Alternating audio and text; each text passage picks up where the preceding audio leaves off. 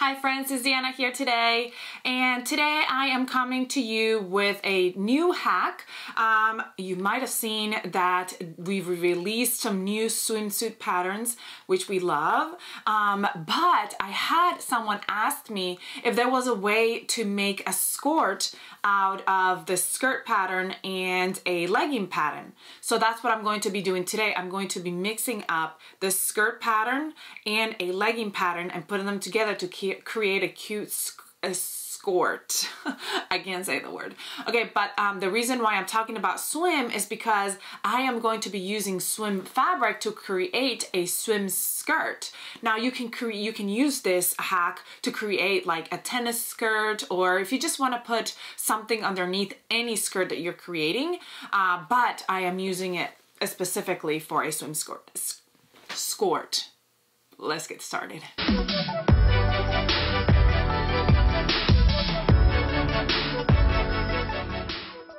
Alright friends, so what I'm going to be using for this particular video is the gathered skirt from the Tankini, the gathered Tankini bathing suit pattern, and I'm going to be using the urban leggings. Now if you wanted to use a different skirt, you definitely can, because we are just attaching the leggings at the waistband at the same time that we attach the waistband to the skirt and the leggings. So the really cool thing is that, let's say you wanted to use the Be Smart skirt, you can use that and match it together and then put the waistband on. So I'm going to show you how to do that. It's super easy and super quick.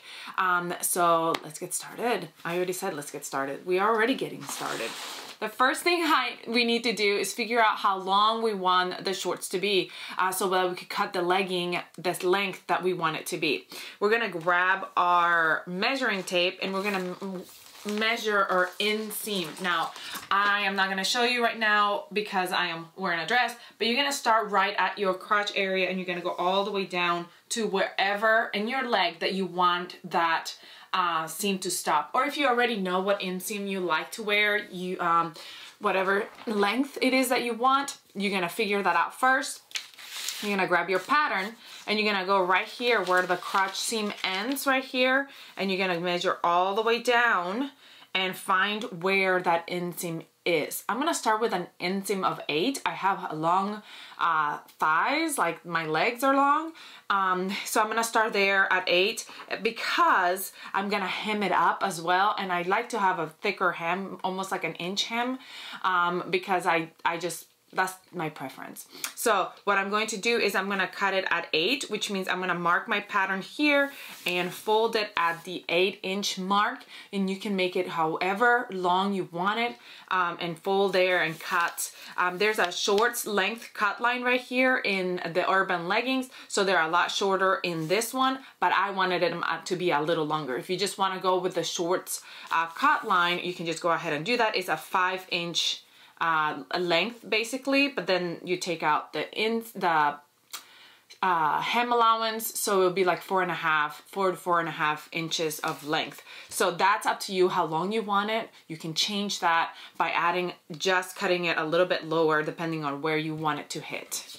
Now for the skirt, I'm cutting my size and I'm cutting everything exactly the same, the skirt and the waistband. This skirt has a front and back and a waistband, and so I'm gonna go ahead and cut all my pieces.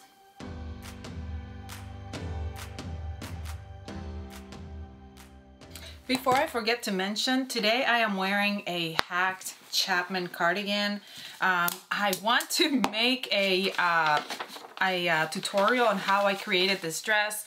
I was going to make a tutorial on how I created this exact dress, but I had technical difficulties with my camera, so I was not able to get that for you all, but I will make it again so I can show you all how to do it, especially because I love it. It's super simple and super cute.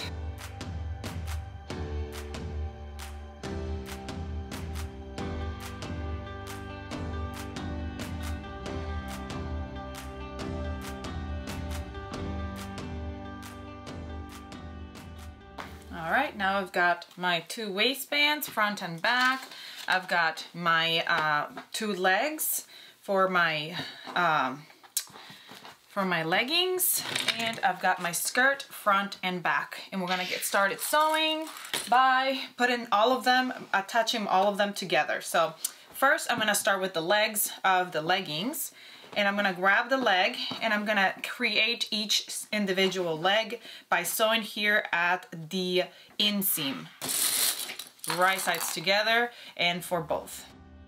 Now I'm going to do the same for the skirt, but not by itself, but to each other. So I'm gonna grab the front and the back, and I'm gonna sew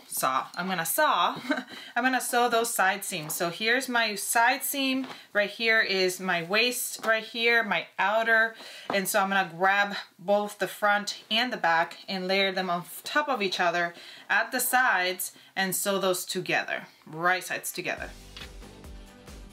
Okay, and then last but not least, I'm gonna grab my waistbands and face them right sides together and sew them at those outer edges, which are the sides that come in. We're gonna sew those together as well, right sides together.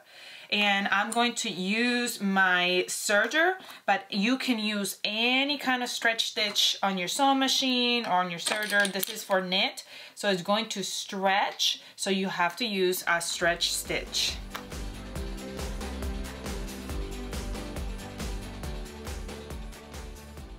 All right, so the next step is to grab one of your legs from your leggings and turn it right side out. So here it is, and the other one stays inside out because we're gonna fit this one right inside of it.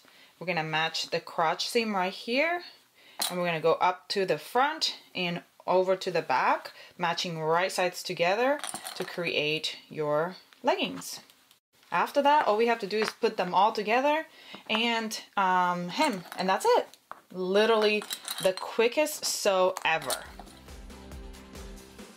All right, friends, my leggings are finished. All I have to do is hem, attach waistband. So since my leggings are finished and my skirt is finished, what I'm going to do is I'm gonna fit my skirt right over my leggings like so. So make sure, figure out the sides of your leggings first. You don't have a seam on the side, so you wanna make sure that the sides match up. This is my side seam, put the front and the back, let me move this out of the way. Front and back together and go to the sides. There's one, and I'm gonna mark them, and here's the other one. Because what I'm gonna do now is I'm going to fit my skirt right over it. So it's wrong side of the skirt touching the right side of the legging. And you can go ahead and baste those two together first, especially because I'm using swim. I probably should face them together first and make sure that they are not going to come apart as I'm trying to sew them together, but I am so stubborn, so I might not baste it together. But essentially you want to baste them together so they basically become one waist right here, just the waist right here together. Then you're gonna grab your waistband, you're gonna fold it wrong sides together. Let me move this aside so I can show you. Fold the wrong sides together.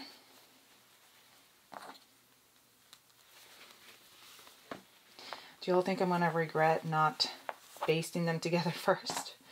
Swim can be very slippery. I'm gonna match the front and the back and go to the sides. Comment below and tell me what you do. Do you baste them together or do you just go for it like I do? Might not be the best idea. Then I'll be yelling at myself as I'm trying to seam rip it and fix it. But sometimes it works just fine. And then I saved the time that would have taken me, the 2 seconds it would have taken me to baste.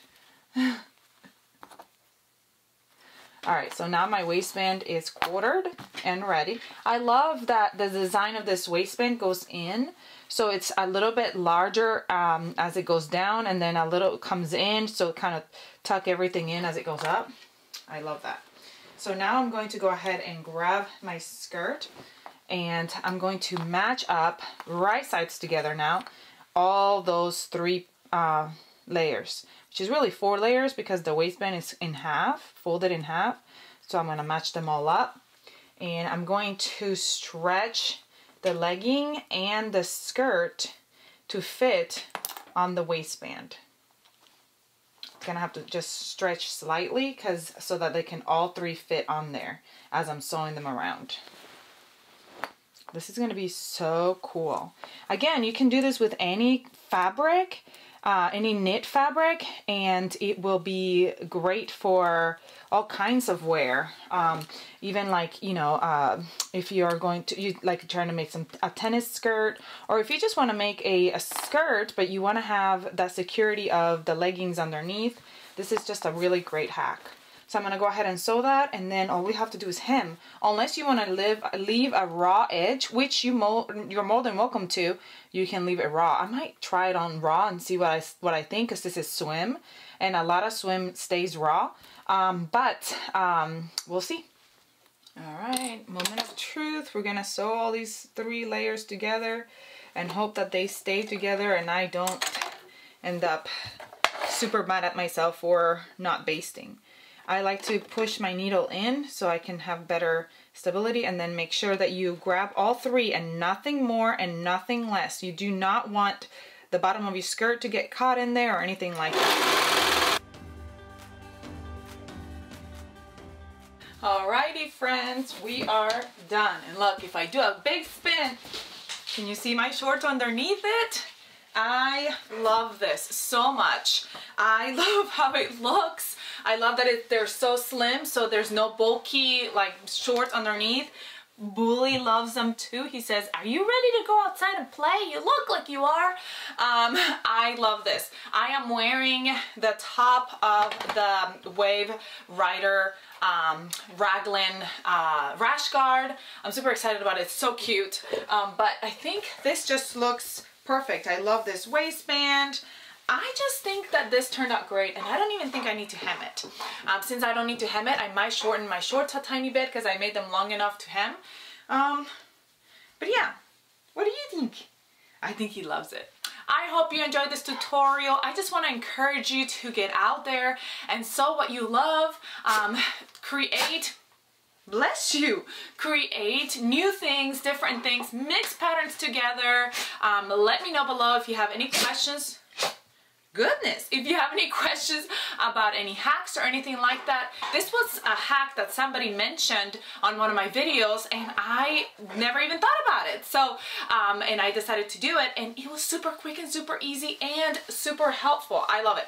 So, comment below and let me know if there's anything you want me to try. Let me know if this was helpful, and I hope you have a great rest of your day, and I'll see you all next time. Bye. I can't stop twirling. It's so cute.